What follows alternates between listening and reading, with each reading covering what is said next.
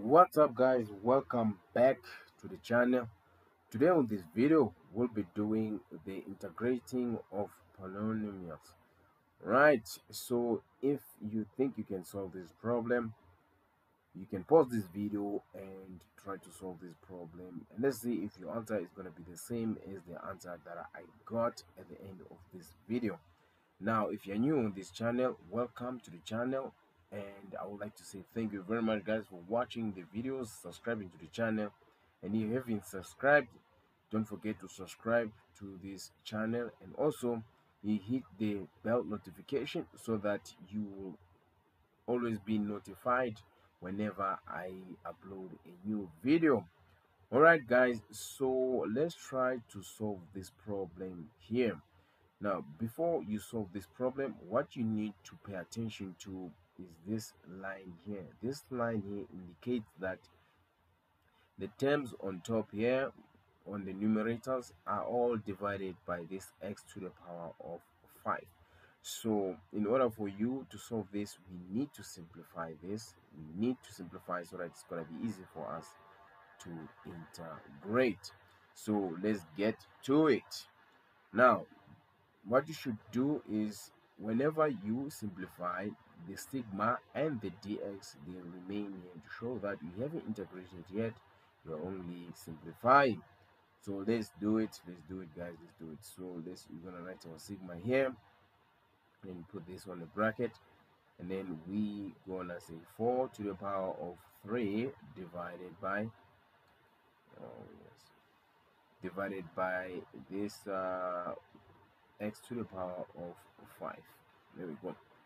Plus, remember we have plus here, x to the power of 2 divided by x to the power of 5, minus, because we have minus here, 3 x to the power of 1 divided by x to the power of 5, plus 1 divided by x to the power of 5.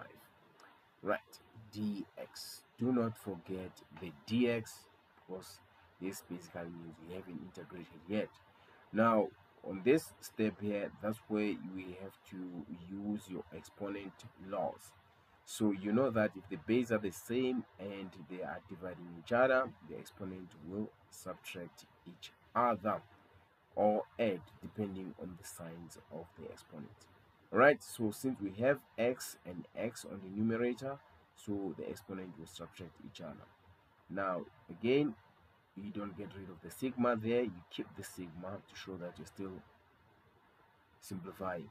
So here what you're supposed to do here on this one, so we have 4 divided by, because we have this exponent, we can say -5, or we can say 5 minus 3. This is going to give us x to the power of 2. Right, then we say plus. Now on the numerator it's going to be 1, and then we say 5 minus 2, that is going to give us x to the power of 3. There we go. And then we have the other one here, which is going to be minus. Now because we have a coefficient here, this is going to be 3 divided by x to the power of 4 plus, and then this one we just leave it like that. It's fine like this guys. It's going to be 1 divided by x to the power of 5, and then let us not forget our dx. Right, so when it's like this, now again we cannot really integrate it. We need to look at our denominators. As you can see, the first term it has x to the power of 2, the second term it has x to the power of 3, and then the third x to the power of 4, and the last one which is x to the power of 5. So when it's like this, we cannot integrate them. Remember, you can only integrate when x is a fraction with the power of 1. If it's the power of 2 and above, we cannot integrate it in a fraction like that. So we need to change this by taking our denominators to the numerators. So using exponent law again, when you take your denominator to the numerator, the exponent of that denominator changes the sign. So we still have 4 as our coefficient, Now this time around we have x to the power of negative 2 because we just took this x to the numerator, so the exponent changes into negative 2. So same thing on the second term. It's going to be x to the power of negative 3 and then minus 3 x to the power of negative 4 plus x to the power of negative 5. Then let's not forget our dx, right? Dx, right? So when it's like this now, we can able to integrate these terms here. By the way, polynomials means that it's more than one, guys, more than one terms, right? Sometimes different terms that need different rules when it comes to integration. So when you look at this, this is its power rule. We have different type of integration, we have different types of rules, by the way. So integrating these ones, we're going to use the law we call the power rule, or the rule we call the power rule. Just in case you don't remember, because I've done the video on the power rule, I'm going to show you exactly how is the formula for the power rule. And again, I'm gonna leave the video on the description.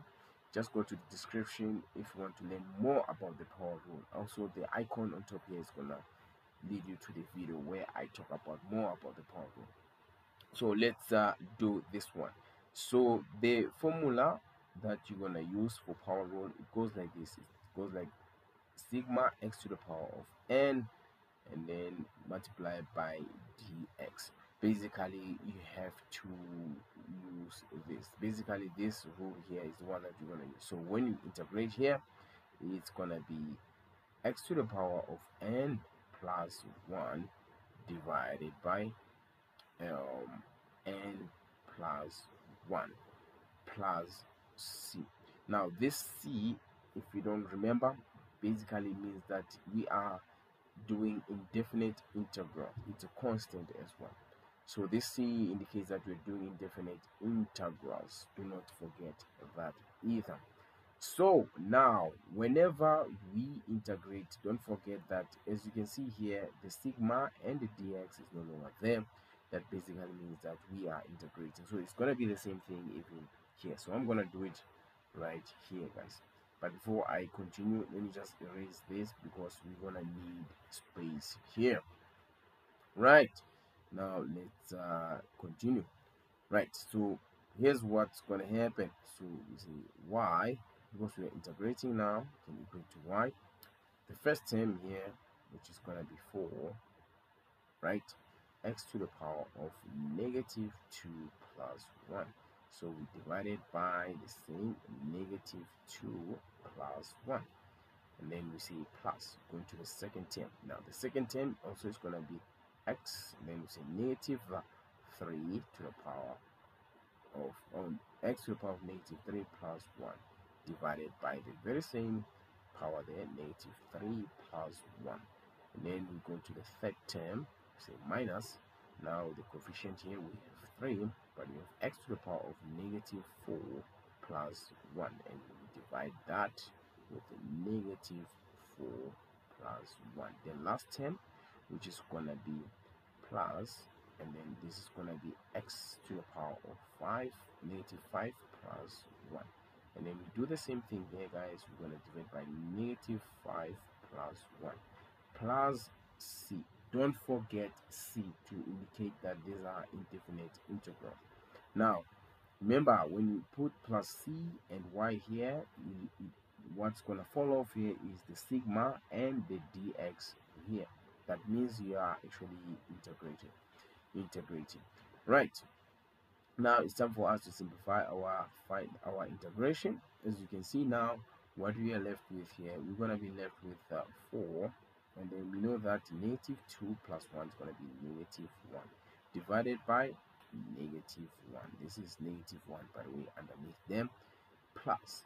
Now we have x to the power of negative 3 plus 1, which is going to give us negative 2 divided by that negative 2.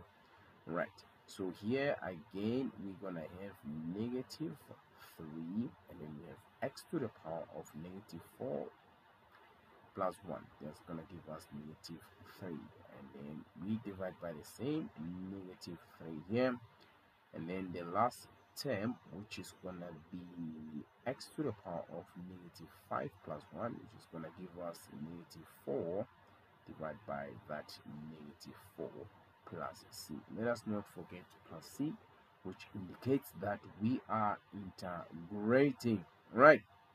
So let's now rewrite this in a right manner. So the best way of leaving your answer, try not to leave your answer with a negative exponent. It's not right. So leave it with a positive exponent. So when we leave the answer with a positive exponent, we have to take this base with a negative exponent to the denominator, which is x in this case. So since we are dividing by negative, so this is going to be negative 4 divided by x. So this negative 1 now becomes the power of 1 on the denominator, plus, oh, not plus, guys, not plus. Almost made a mistake. Okay, I just want to do something here. What is happening here? Oh, no plus, guys. I just want to go back. Oh, it's supposed to be negative because we are dividing by negative 2. So it's gonna be 1 over 2. Remember, we have 2 here, and then we have x to the power of 2. Remember, this 2 now becomes positive since this becomes on the denominator. And then here, look at this. We have negative and negative. That will give us positive. Then we also have 3 divided by 3. They're gonna give you 1. So we left with 1 on the numerator, and then we have x to the power of 3. There we go. And then when you look at this, we're also dividing by negative 4. So we're gonna have negative, and then we're gonna have 1 over 4 to the power of 4 multiplied by x to the power of 4 plus c, to indicate that we have integrated, and this is indefinite integral. So guys, I hope you understand what is happening here. This is actually our final answer. So in order for you to solve this problem, it was not going to be as simple as it looked like when you are integrating directly from here. You have to simplify first, then after simplifying, then that's where you're gonna start integrating using the power rule. I hope guys this video helped you to understand this type of questions, and if it did, please don't forget to like the video, share the video to your friend. You can also comment if you really like the video. And also guys, do not forget to subscribe to the channel, hit the bell notification, so that whenever I upload another video, you will be able to see it. If you want to watch other videos and previous question papers, you can go to the playlist and watch those videos. Thank you very much guys for watching. Till next time, cheers.